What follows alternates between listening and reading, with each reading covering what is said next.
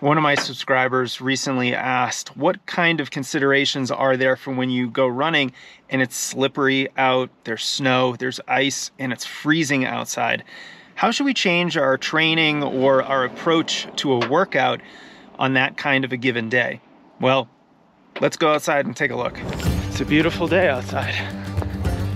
I'm grateful to be here. I'm having a good time. Oh, you've caught me talking to myself. Lying to myself.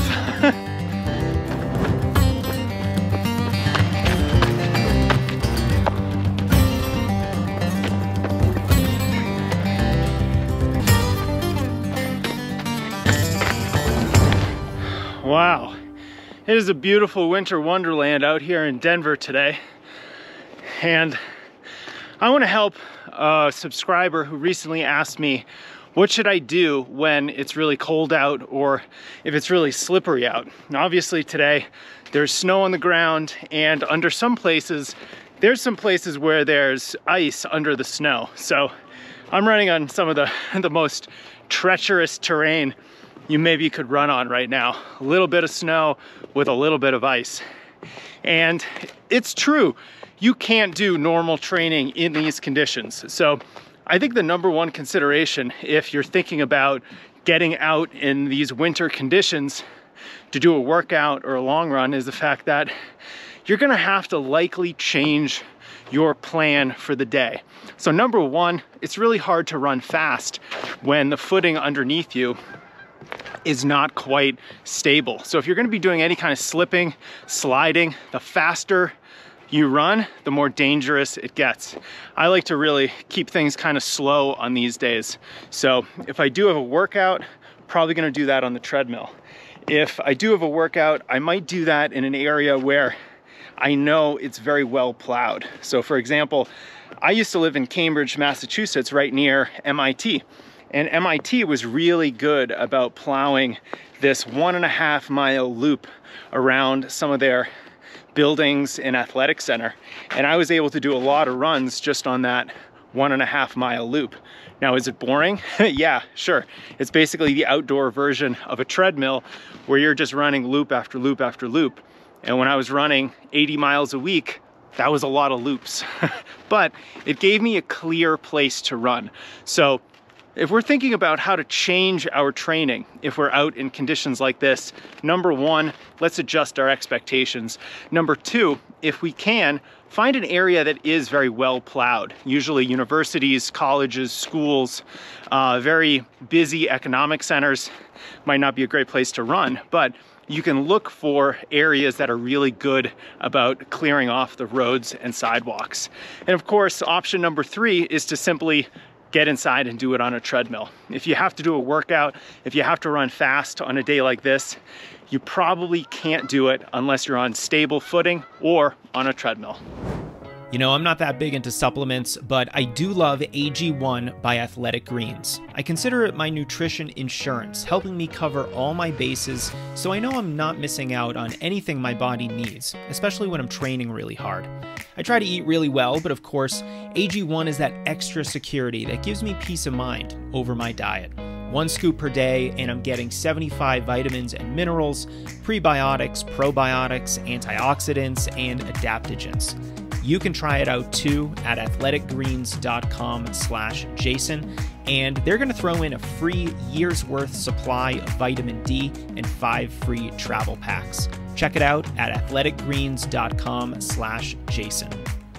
Now, the other thing to keep in mind is that because the footing is kind of slick, you're probably not going to be able to run as fast. So it's a good idea just to run more by effort. If you're doing an easy run, it should feel like an easy run. Whether your pace is the same or not is probably up to the footing. And if it's slower, that's okay. Let's not risk falling. Let's not risk a turned ankle or straining your groin because you were slipping around a lot. Instead, let's just run by effort and have it feel like the run that you had planned, even if the pace is a little bit different. Now, there is another option for being able to get outside and go running when it's very slippery, and that's wearing some sort of mechanical device on your shoes so that you have more grip. Something like Yak Tracks or similar, where you're basically putting spikes on the bottom of your shoes with a little fun thing that wraps around your running shoe. And I think that's really great. But the big consideration for something like that is the fact that you really can't do fast workouts when you're wearing Yak Tracks or something similar. So if you're gonna go out wearing some sort of spike on the bottom of your shoe, it does kind of mess up your stride a little bit. So especially if you're new to something like that, my recommendation would be just go short and easy with those at first and then see what you're comfortable with. Because for a lot of runners, it kind of throws off their stride a bit. And the last thing you want to do is to put yourself in a position where you're running fast, you're running hard, and your form is not good, because that's where injuries are made. Now, one thing we have to discuss is temperature, because if you're running when it's really, really cold out, you do have to take some extra precautions. Now, I grew up running in Massachusetts and Connecticut, so I know some harsh winters, and that's really where I ran the most amount of weekly mileage that I ever did. So I know it can be done. And in fact, I have coached runners in Alaska and Sweden who go running when it's negative 30 degrees. The runner I coached in Alaska used to run on a frozen river in crampons and running snowshoes. So it certainly can be done. However, if it's much lower than about 10 degrees or 0 degrees Fahrenheit, you really want to make sure that you're covering as much skin as possible. So right now I'm out here, it's only about 30 degrees. So it's just under freezing. There's a little bit of snow coming down. It's not super cold out. But if you are running when it's 10 degrees, 5 degrees, 0 degrees, you're gonna wanna start really covering more of your face and neck. You're gonna wanna start doubling up with tights and pants on your lower half and really making sure that if it's windy, you're wearing appropriate wind resistant clothing so that the wind chill doesn't really cut into you and really make it too cold to even go running. Now, I should say too that this is where a dynamic warm-up can be super helpful. You do a dynamic warm-up in all your running gear and all your layers right before you leave your house to go running, and you're pre-warmed up. I mean, it's literally a warm-up routine. It's gonna warm your body up, increase your heart rate, your respiration, so that when you do go running, you're just not quite as cold.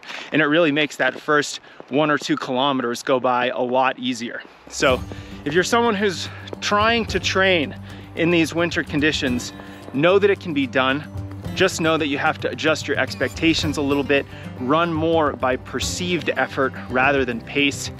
Use some additional tools like a treadmill or something like Yak Tracks where you can get some extra traction or just avoid this kind of weather altogether. And it's gonna be really helpful as you continue your training this winter.